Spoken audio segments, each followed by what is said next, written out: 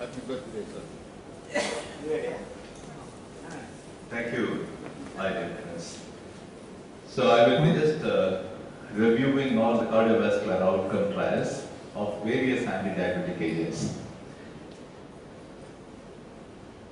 Now, this is the algorithm of treatment algorithm prescribed by American Diabetic Association, which is the latest.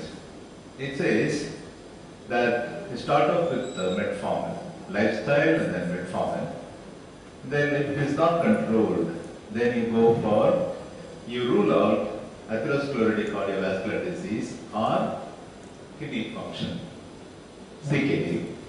And if this is right, then these patients have to go for GLP-1 receptor antagonist or SGLT2 inhibitors.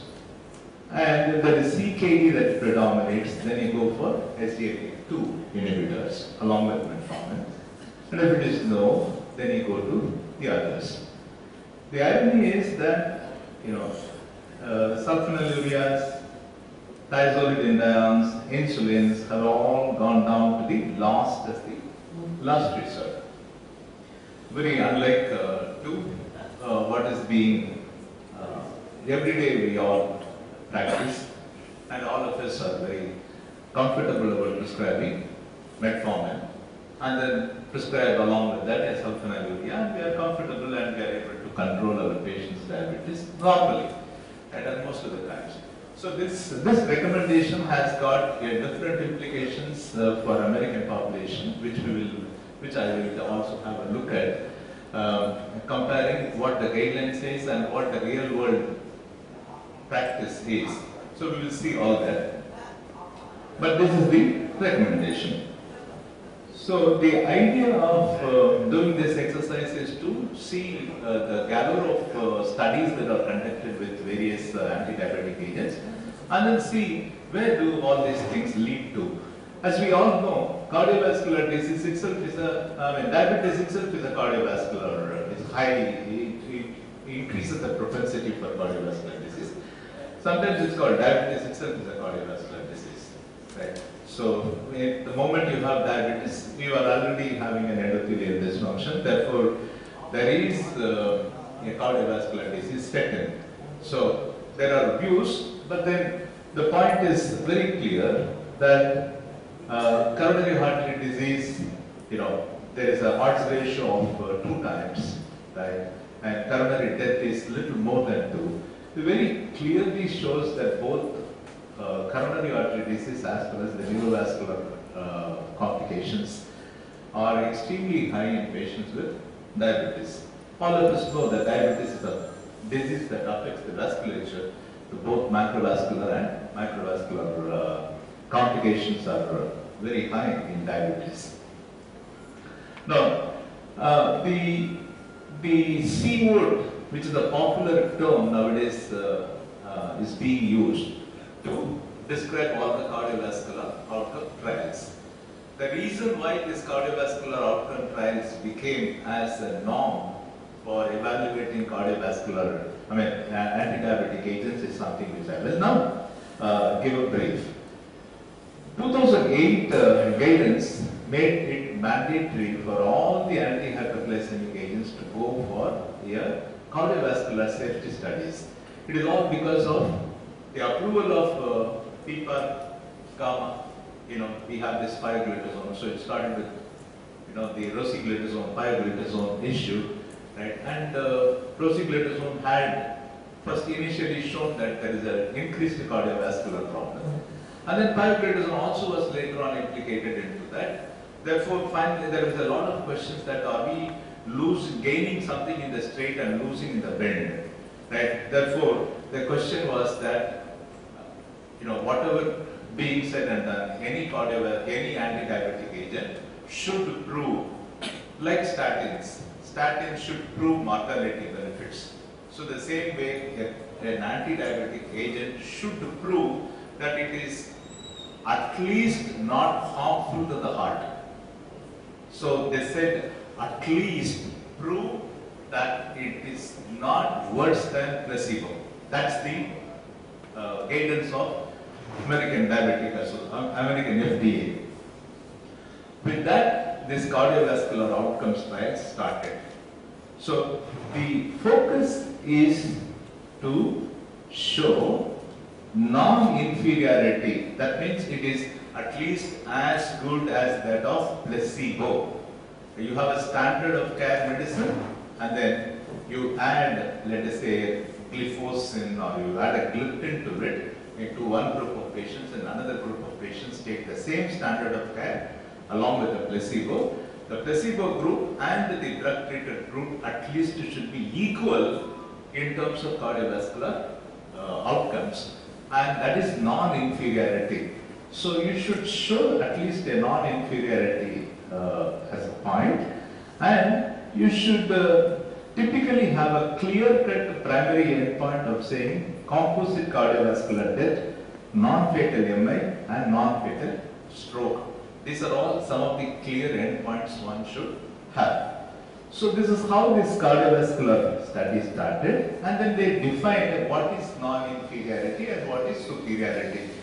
Supposing the cardiovascular effects are lower than 1 as compared to the placebo, it is superior, and if it is higher than 1.3, it is inferior. So that is how the definition was given.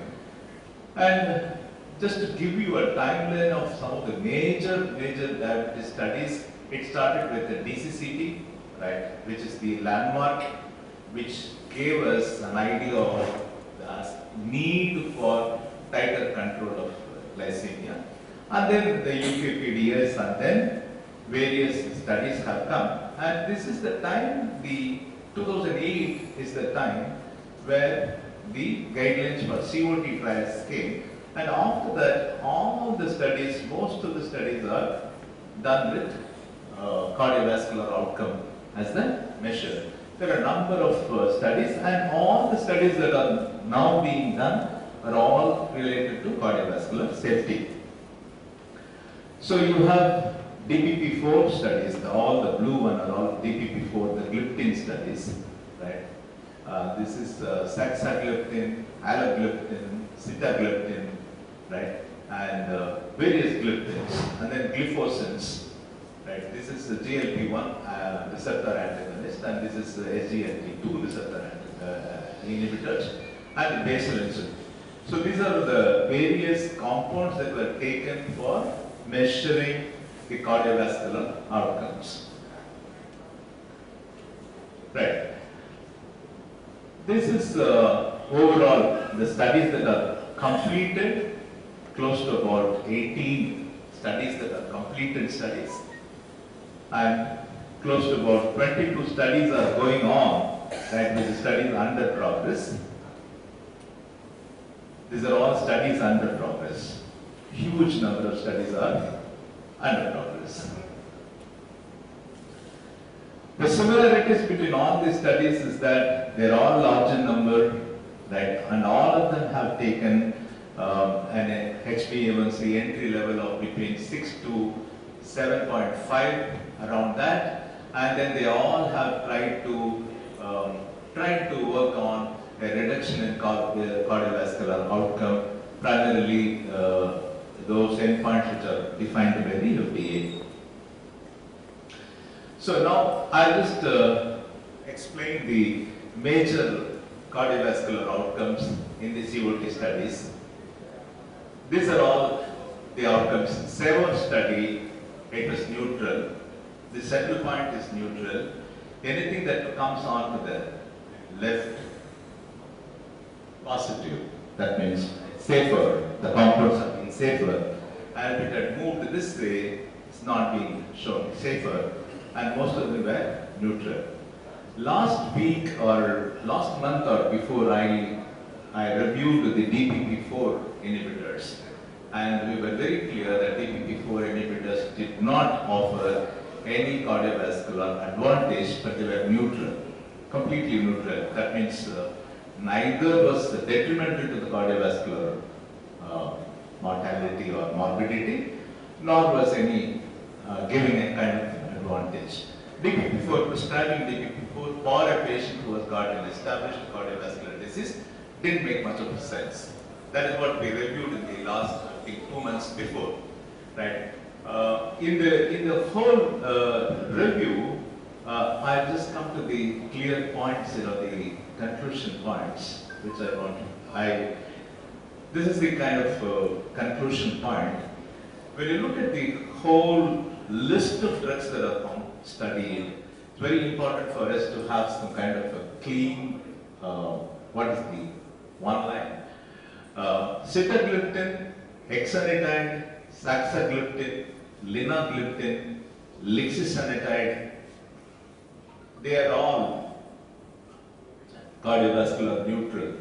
They did not have any positive benefit nor had any detrimental benefit. They were neutral. But for one, saxagliptin did have a little bit of an increased hospitalization issue.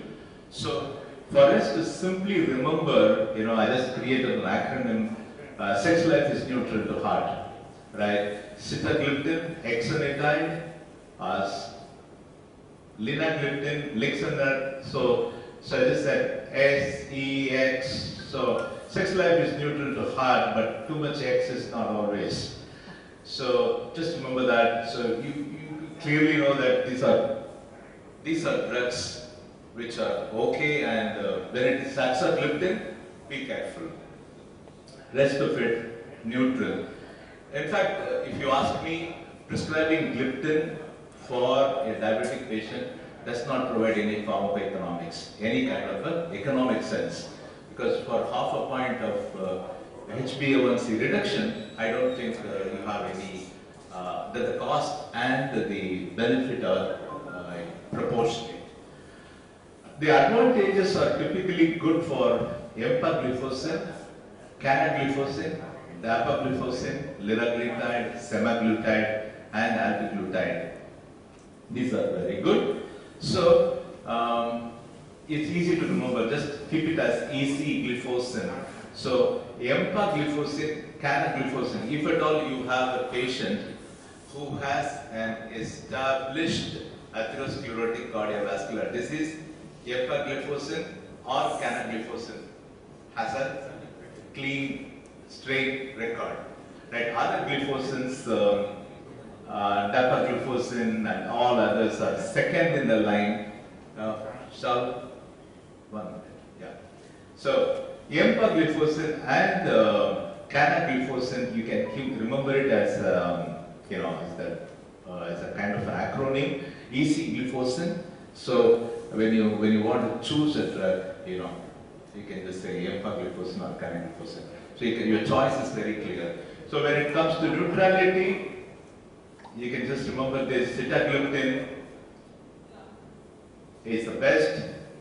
Hexanidine, if you are using GLP-RA, but we'll discuss that later. In all these cases, watch out for the cost benefit. This is a very important thing. For an Indian context, the way we are increasing the cost of diabetic medications is becoming like a white elephant. We are just sort of our patient prescriptions. Prescription cost is going up like 30 times to 70 times as compared to what we were prescribing in the 90s, and even if you adjust it for inflation, even then, our prescription cost for a diabetic patient has become 40 to 50 times higher, right? So, which is to large extent, medical profession has to take responsibility for that. We are writing very, very expensive medicines. Whether or not justified or not is something that we need to look at. So, the relevance to Indian market, pharmacoeconomics do not justify use of DPP-4 at all. In my opinion, gliptins are reasonably useless, right? There's no point prescribing a DPP-4 inhibitor as a great drug of choice. If you first try Cabos, Oglibos, and those kind of drugs, I know that there will be some bit of an abdominal distension and things like that, but our people are all, Indian people can live with those kind of abdominal bit of a distension. We are not typical the Western, the high-end population, which bears those kind of things. So I would rather look at the cost-benefit ratio. There's no justification to prescribe DPP-4 just because somebody has an abdominal flatulence. When you prescribe teneligliptin, it doesn't mean that he has less flatulence, right? So the flatulence is more of a habit issue. So DPP-4 doesn't fit into the pharmacoeconomics at all. SGLT2 has relevance, especially when the patient has got a atherosclerotic cardiovascular established condition.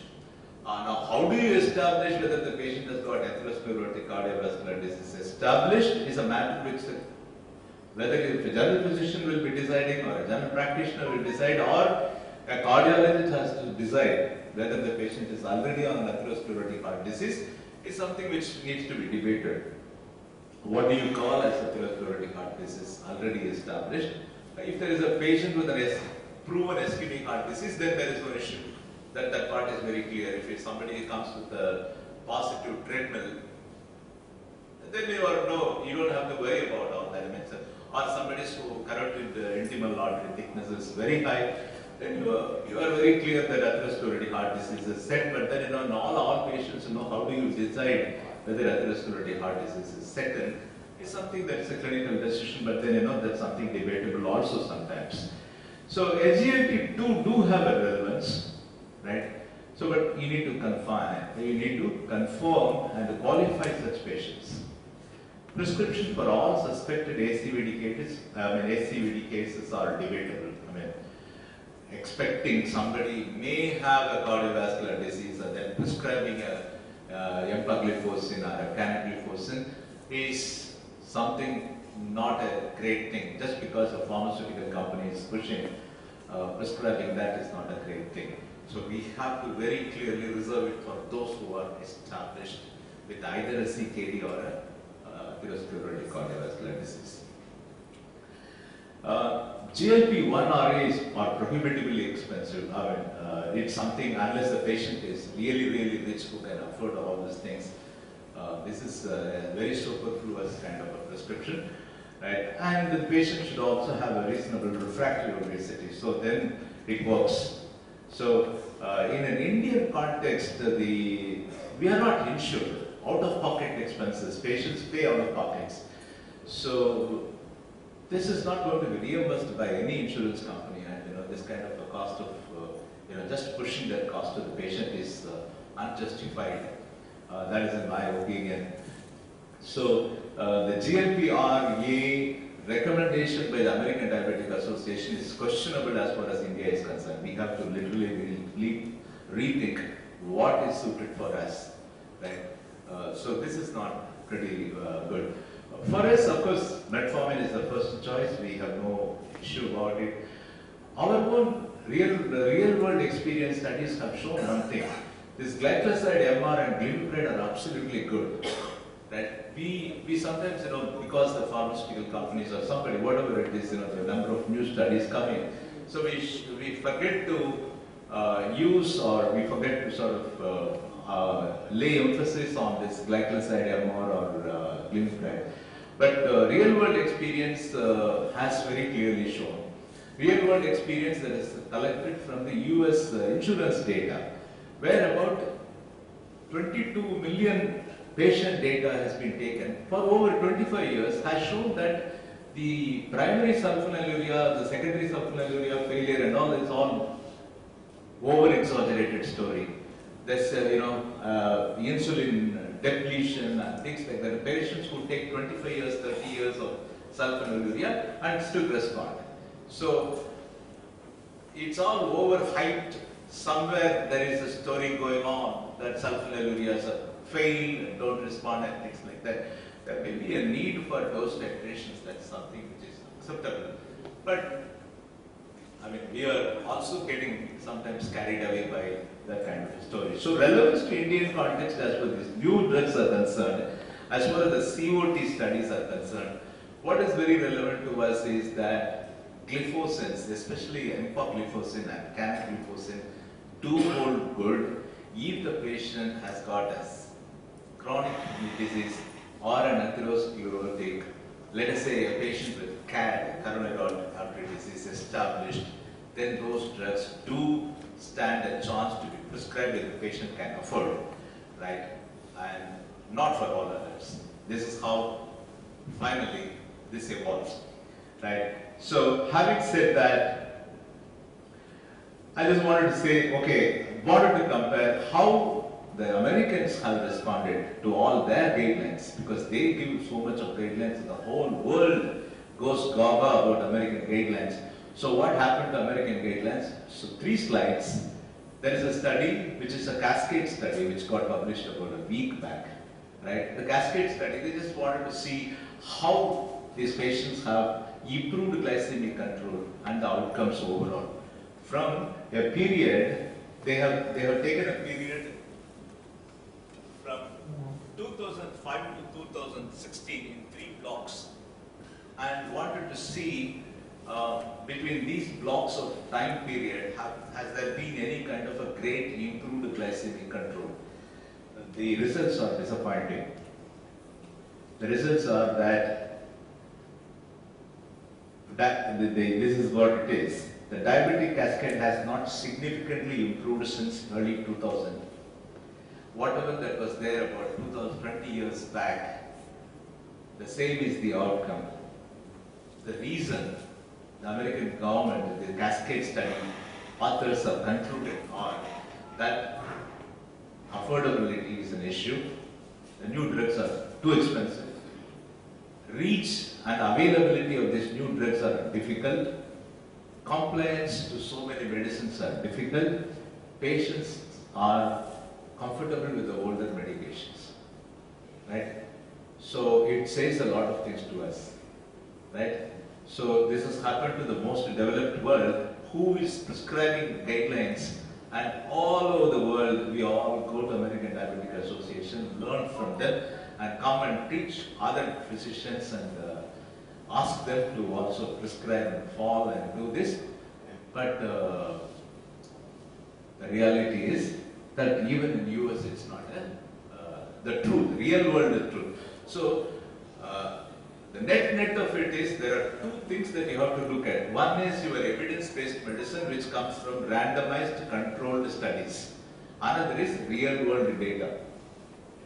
The real world data comes from the insurance field, because they have a record, right?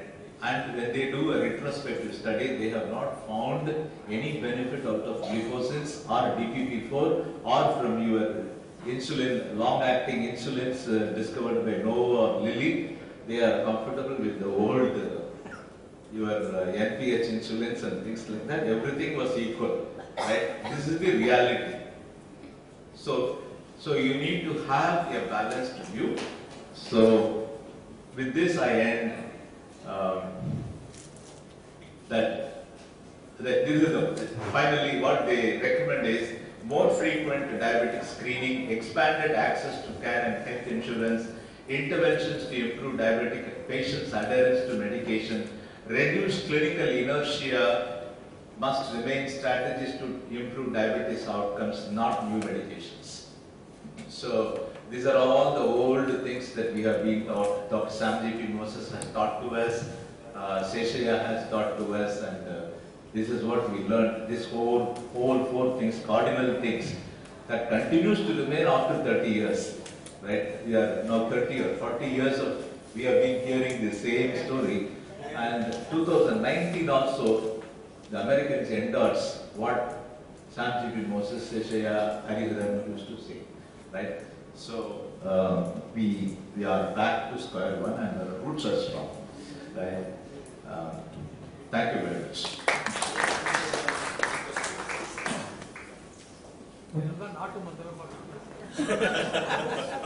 Well, Sankuna urea reformer is good. The point is that, and insulins.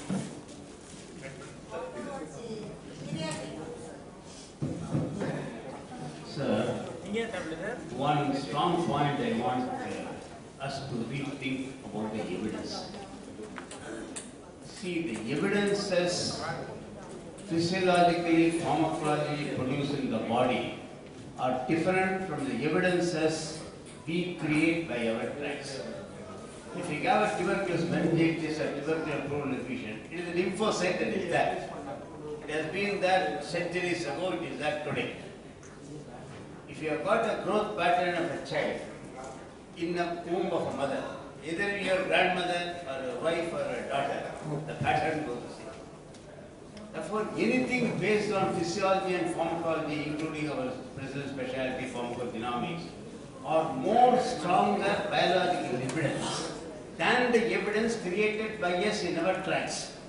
This is one of the most important things I want every educated person to think for yourself. I am not saying those evidences are not to be there in the medical field, but even if it's